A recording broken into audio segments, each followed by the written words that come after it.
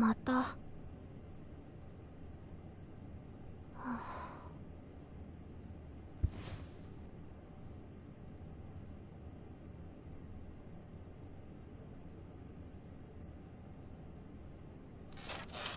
行かない。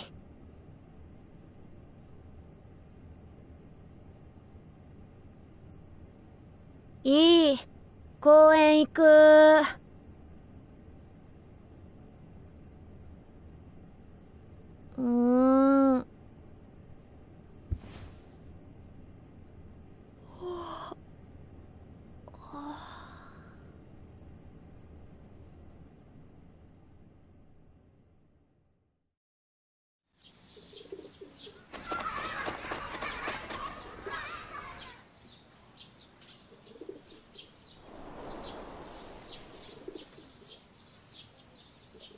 たまに見る夢。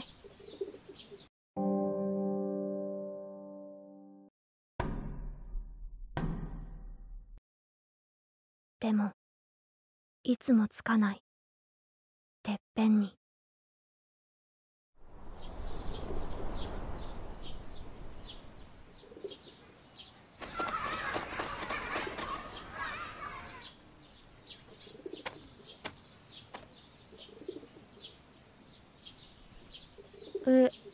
見てる。ジャングルジム。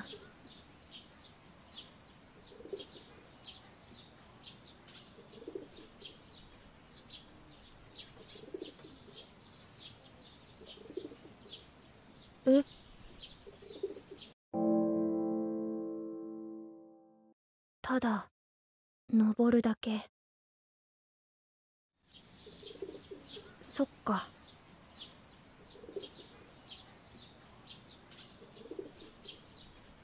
あ、ごめん。僕もう帰る。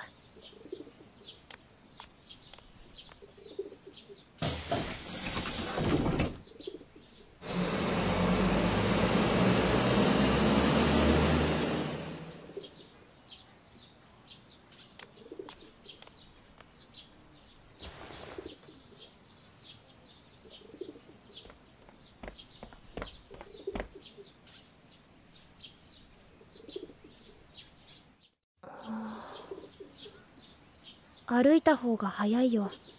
駅でしょ。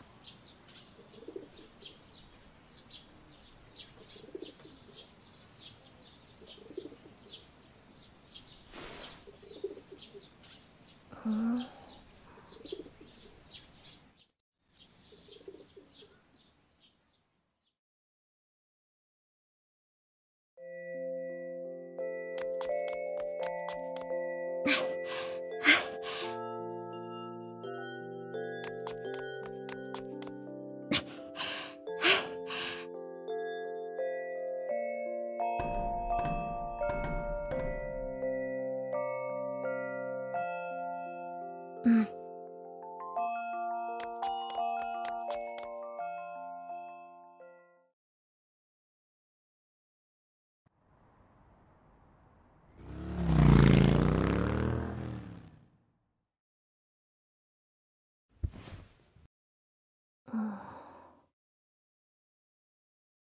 俺が行くからさ。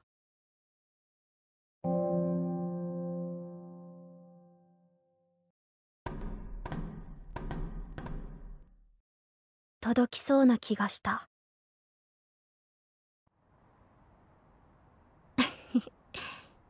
やばい。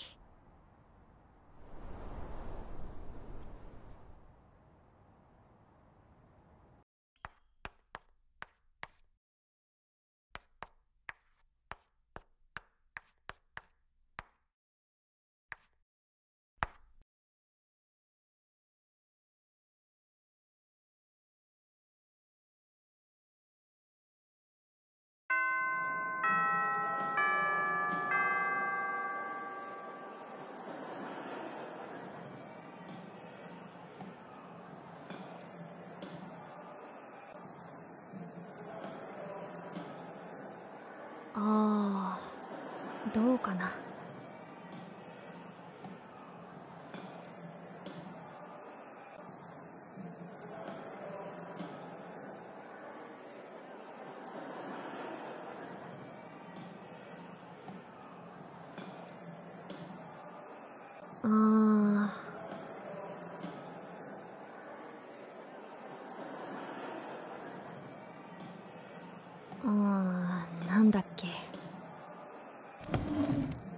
ごめん、ちょっとトイレ。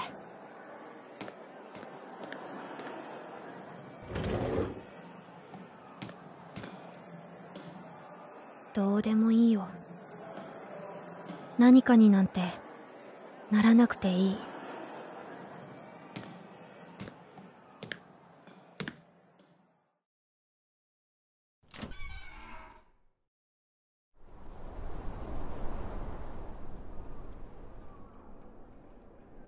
どうせ長いし。ほう。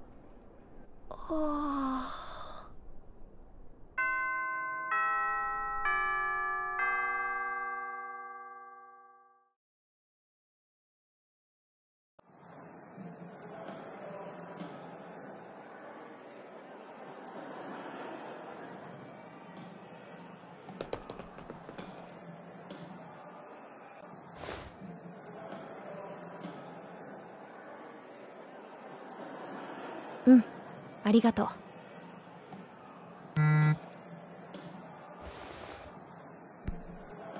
駅前のカフェにいるね。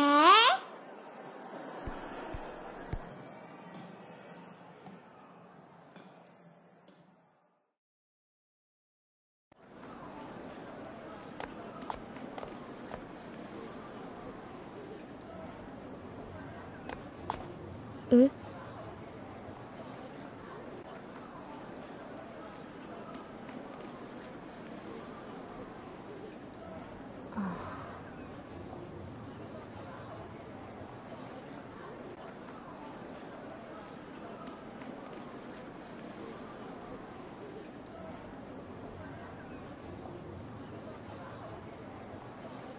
いい、興味ない。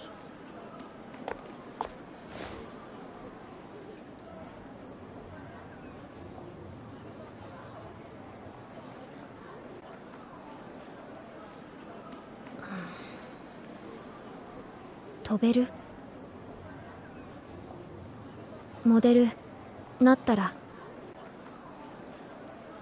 真っ青を抜けて真っ黒なところに真っ白なところに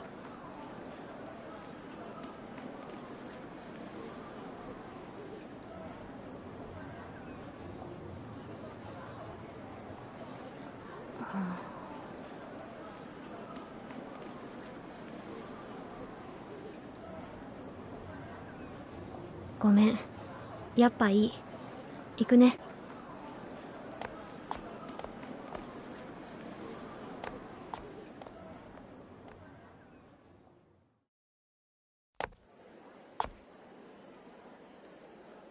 知ってる？何を望んでるか、どうなりたいか。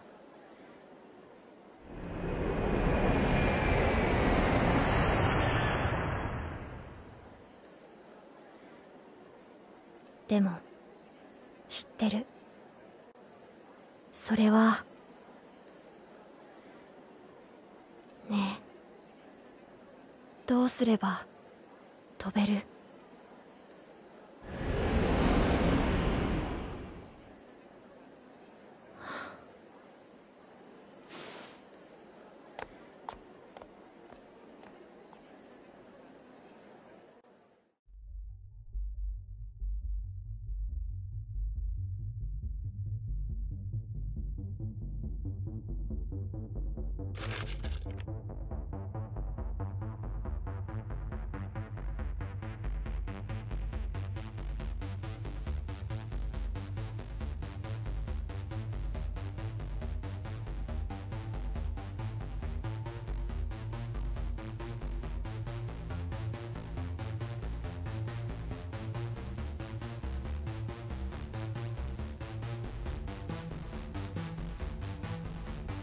ある日突然巨大な UFO が地球に現れて、中に足が何本もあるイカみたいな宇宙人が乗ってた。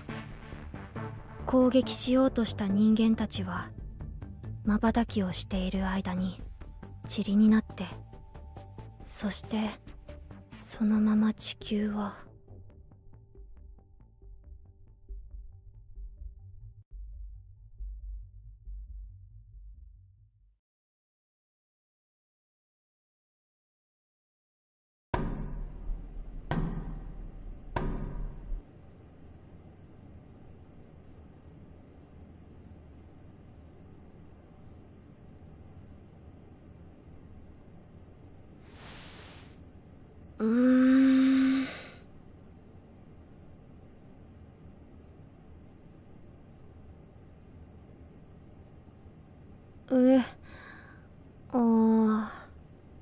はい。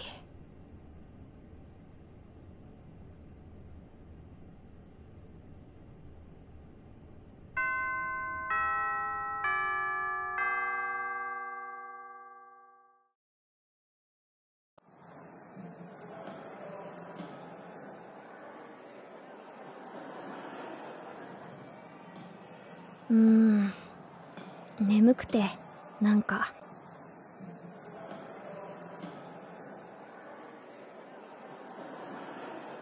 え？普通。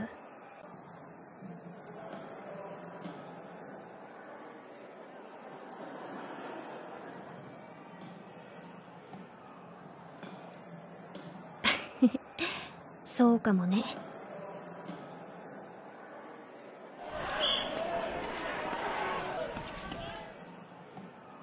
なんで見るんだろう、夢。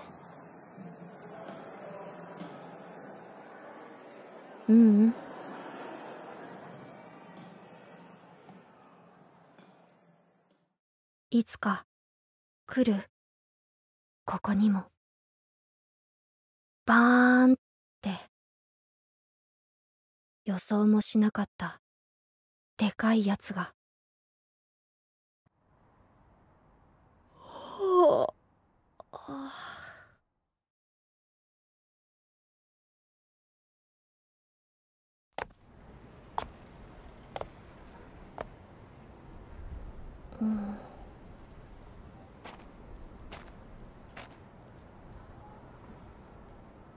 あと何回見ればいい？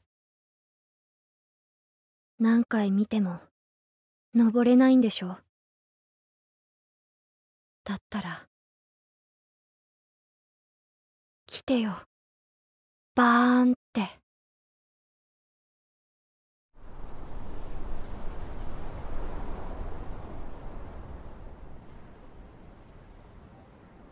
応答なし。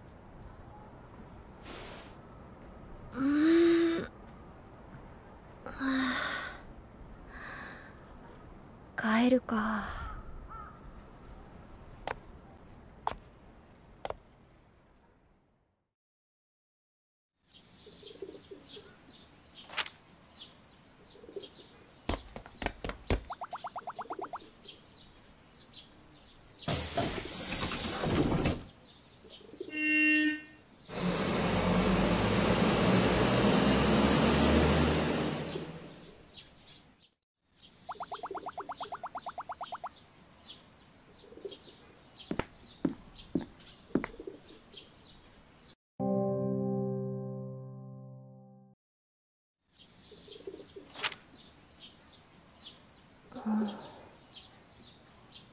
歩いた方が早いよ。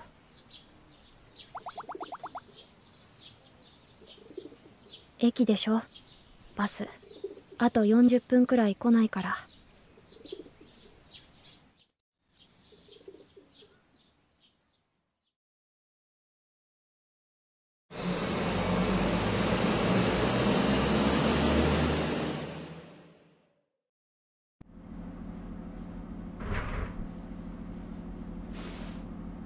翼プロダクションプロデューサー。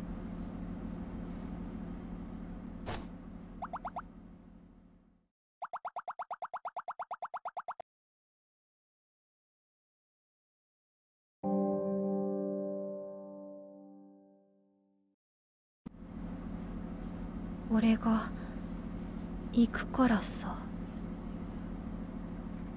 やっぱ前にも。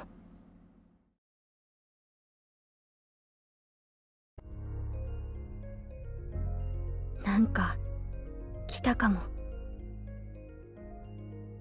予想もしなかったでかいやつが。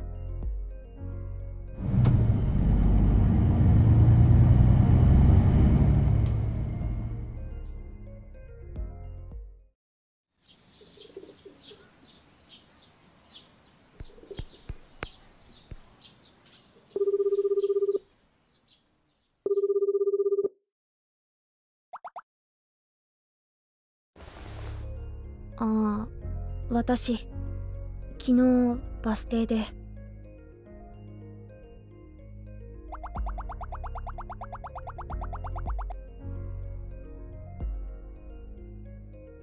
いや、話したくてよくわかんなかったから。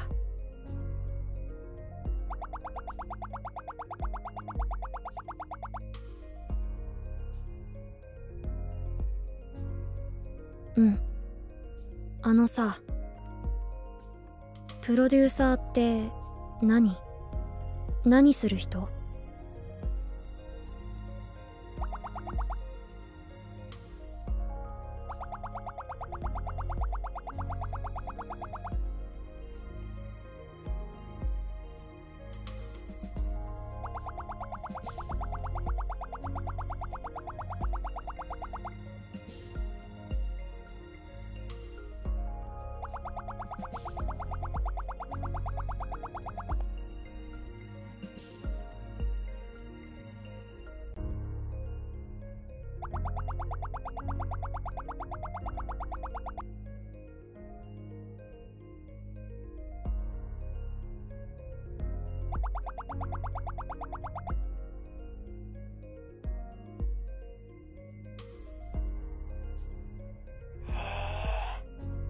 忙しいね。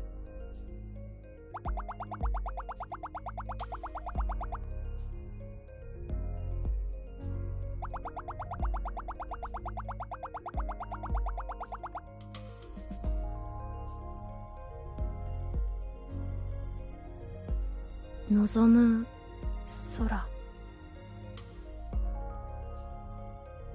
そっか。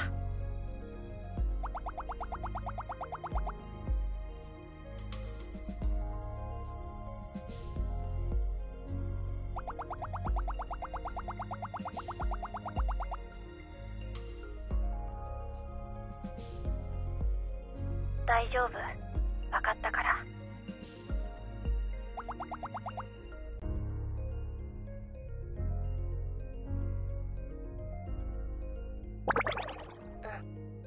うん。わかった。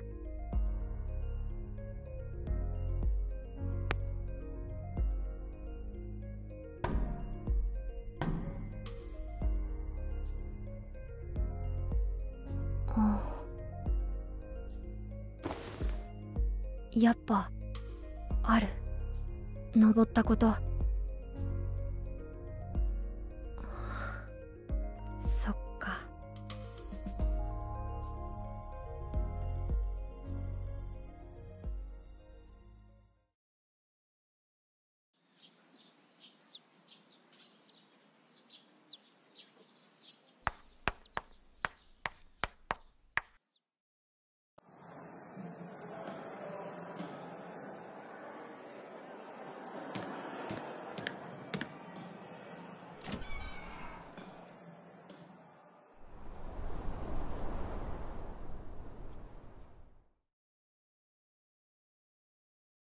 登ってみるか。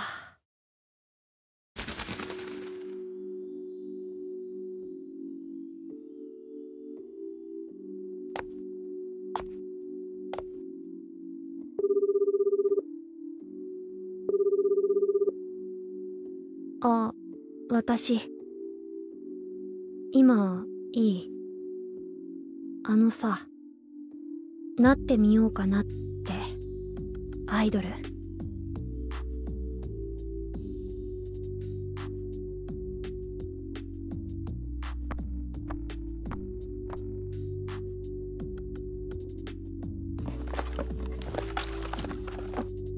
あれ、お母さん、印鑑どこだっけ？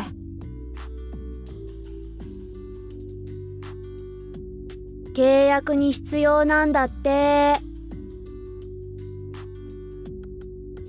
あ、そっか。なることにした。アイドル。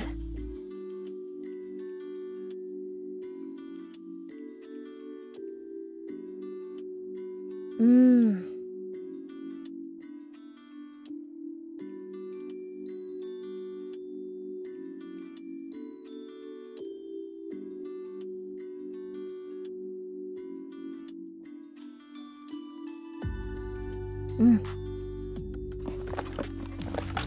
あった。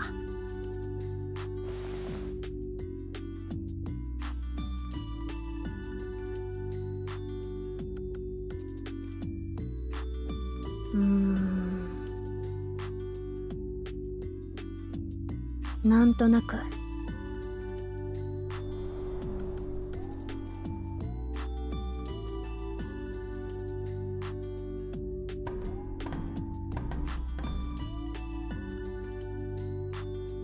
思い出したんだ。向こう側に誰かがいたって。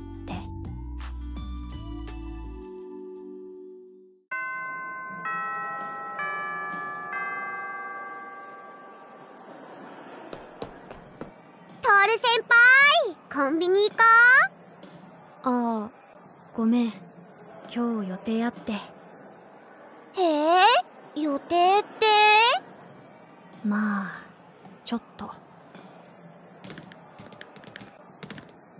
たせ。トール先輩、今日予定あるんだって。そうなんだ。急ぎ？うん。じゃあ。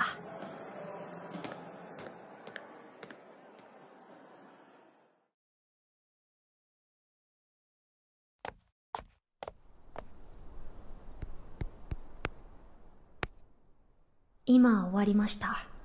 向かいます。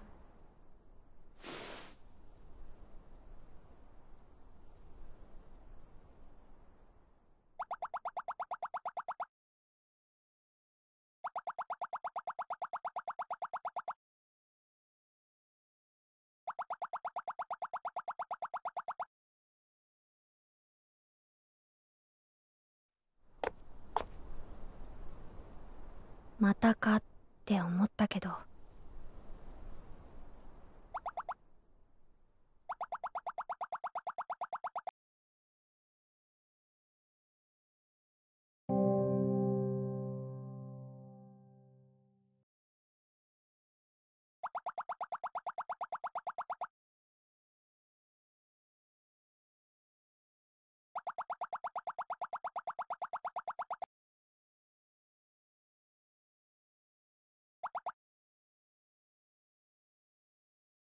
あって思った。それに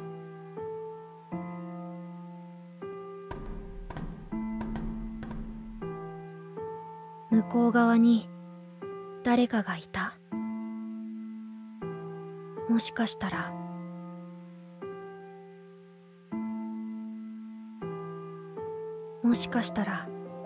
そうなのかもって。だからねえ、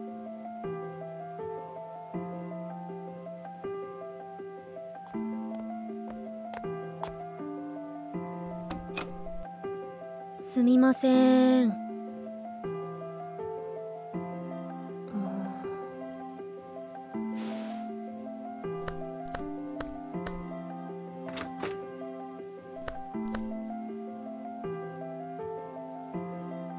あ、いた。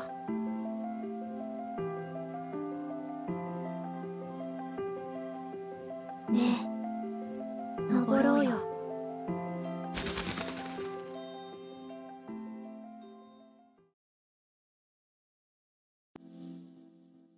朝倉徹。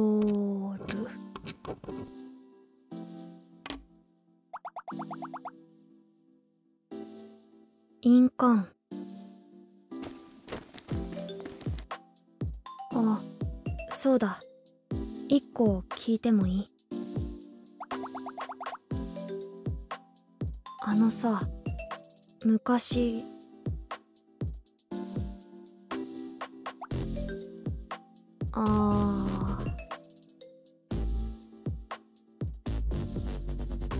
飛べる？アイドルになったら飛べる？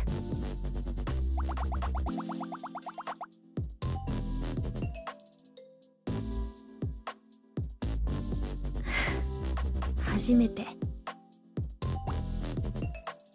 ちゃんと返ってきたの、答え。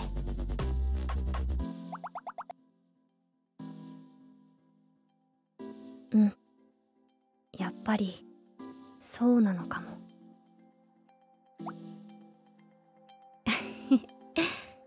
独り言。はい、押せたよ、プロデューサー。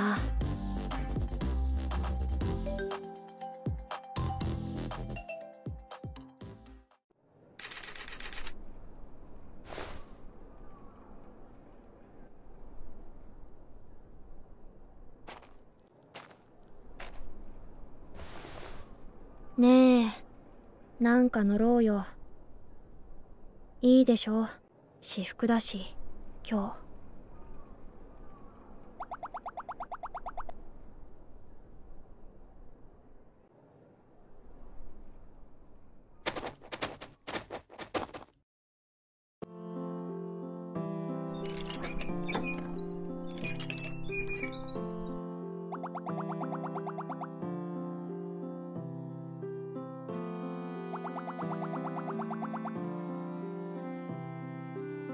どんなだった？子供の頃。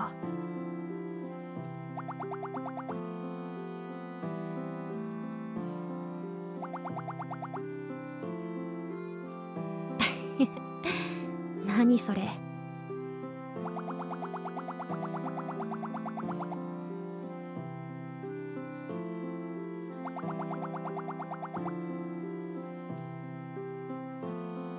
え？あー。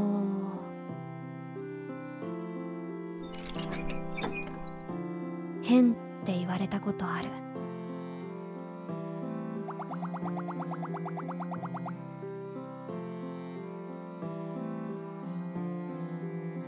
え？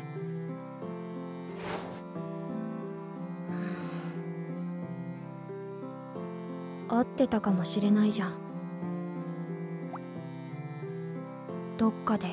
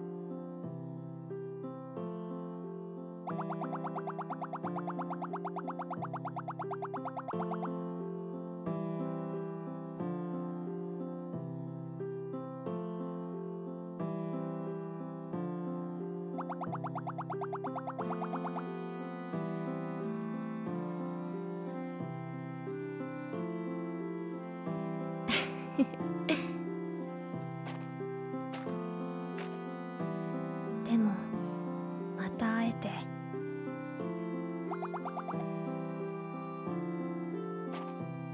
なんでもない。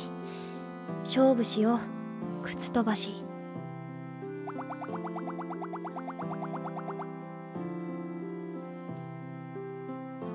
イエーイ。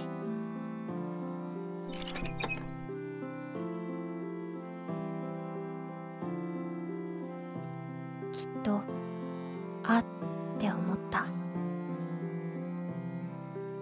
いつ会っても